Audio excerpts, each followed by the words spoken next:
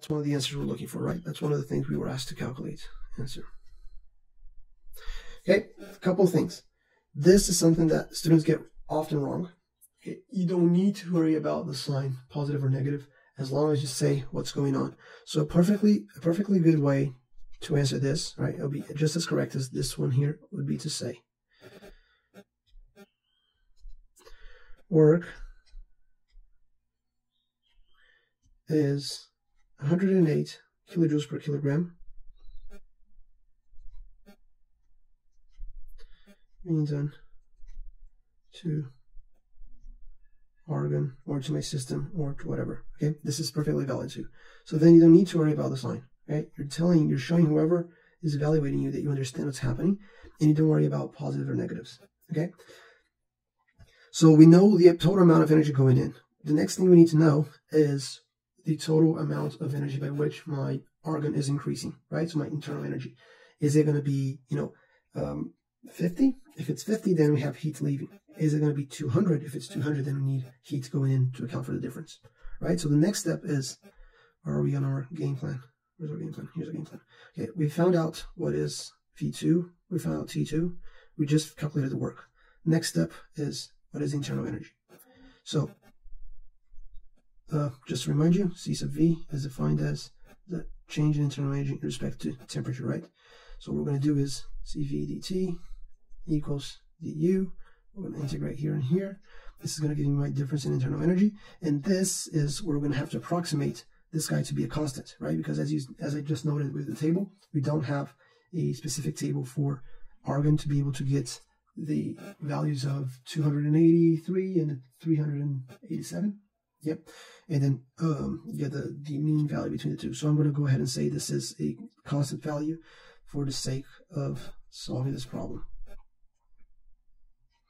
Okay, so if I want my difference in internal energy, lowercase, then I'm going to have to use my C sub V, which is here. Where is it? C sub V, here it is. 0.3122.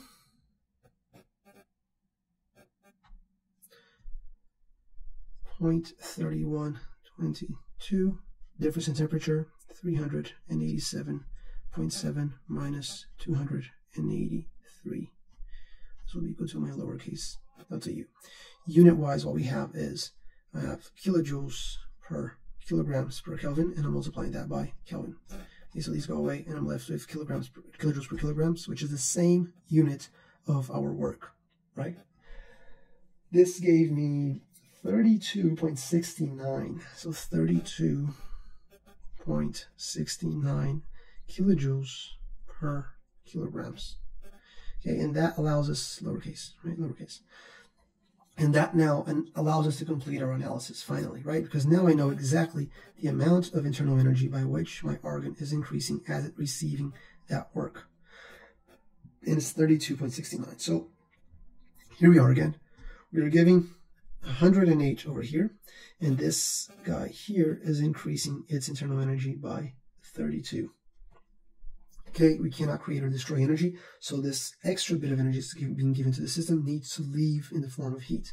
So I can be 100% sure that heat is not entering my system, is instead leaving. And the amount that's leaving is the difference between the 108 and the 32.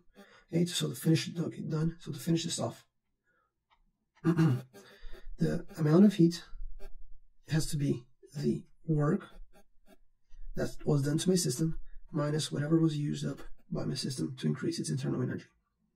All right, that's why you figure out by doing the analysis. So therefore, the heat leaving this system is 108.9 minus my 32 point, I'm going to say 32.7. Make it simple. Okay, approximate the value. They're both in kilojoules per kilograms, so no worries there in terms of, not being able to sum them up or subtract them. And this gives me 76.2.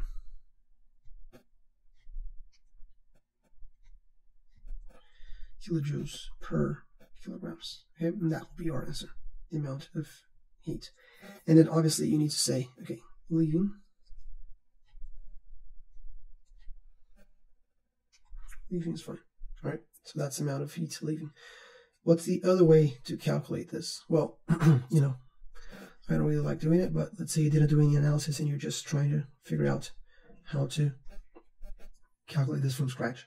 Well, you're going to have, from this equation here, you're going to have the Q will be just equal to your delta U plus your work. Okay, in this case here, Q is going to be the 32.7 minus, because you have the negative work there if you're using signs, which I don't like you to do, but that's going to happen. And then you're going to have Q equals negative 76.2 kilojoules per kilograms. Okay, so there, that negative is telling you that the heat is leaving, but I'm always in favor of you guys doing your analysis, understanding exactly what's happening, and then being able to give an answer regardless of positives or negatives, actually saying what's happening so that you show you understand. Okay? So, without further ado, hope this was useful. If it was, consider liking this video. If you have any questions after this, just leave them down below in the comment section, and we'll talk soon.